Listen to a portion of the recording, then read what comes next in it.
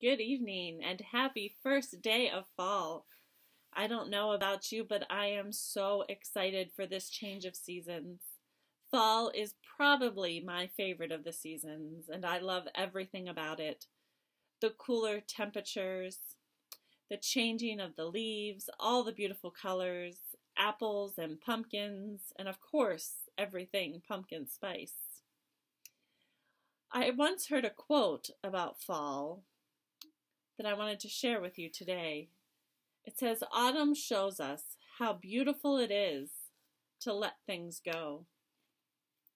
Nature is a beautiful example of letting things go in the fall. The leaves on the trees go from green to beautiful reds, yellows, oranges, and purples, and then the tree lets them go. They fall to the ground. And by doing so, it makes room for new growth when our spring season begins. This is a beautiful reminder to us that sometimes there are things in our lives that we need to let go, something that holds us back or holds us down, something that hurts us or stops us from growing. In the book of Isaiah, the 43rd chapter, it reads, "Do not remember the former things, or consider the things of old.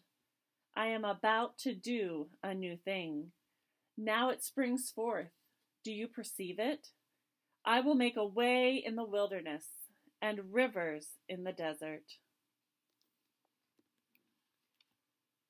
This reading in the book of Isaiah reminds us that God led God's people through the wilderness during the exile. And God now tells them, forget about it. Let it go. That exodus, that time in the wilderness is behind you, and now God is ready to do a new thing. Israel's salvation does not lie in the wilderness where they came from, but lies ahead in what's to come.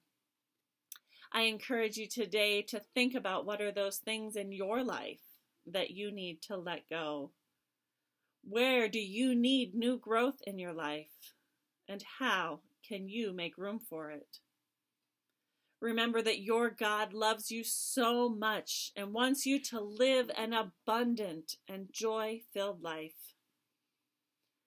So let go that which holds you back. Let go that which holds you down. For your God makes all things new. Amen.